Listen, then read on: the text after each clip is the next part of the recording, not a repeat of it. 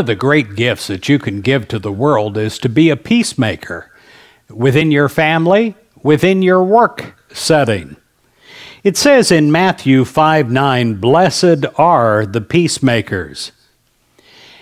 You've known some in the past that never seemed to do anything to bring about peace in a situation, and yet their very presence brings peace.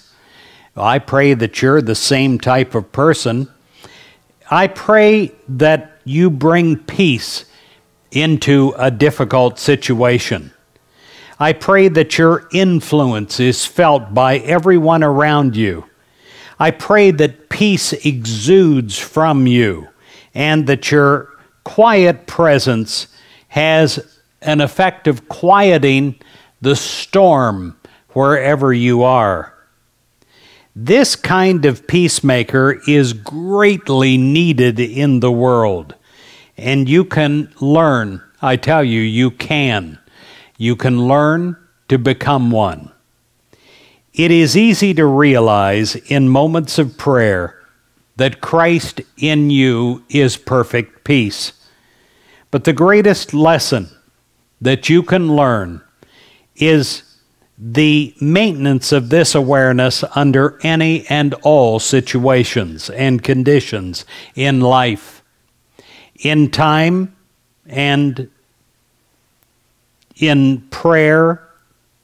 You can learn there is no situation that has power to take away your inner peace, your Christ-centeredness.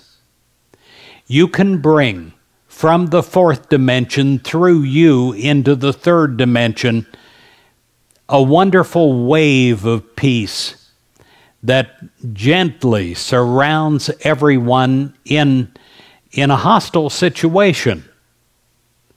Your deeper realization of your Christ self in you, the less effort will be necessary to maintain peace in yourself and to radiate this peace to those around you. And people will love you for this, even though they don't fully understand what is happening at the time. Through prayer, your awareness of your Christ nature grows, and it grows stronger every day. And this is a strength not to overpower, but to gently send out love towards everyone. Centered in the peace of Christ, you will be a peacemaker. I pray for you in this way, that the next time you're in a warring situation, a hostile situation, where people are angry, I pray you reconnect.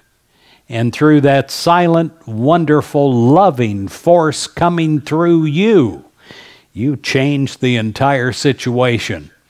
And then again, you realize the power and the majesty of God.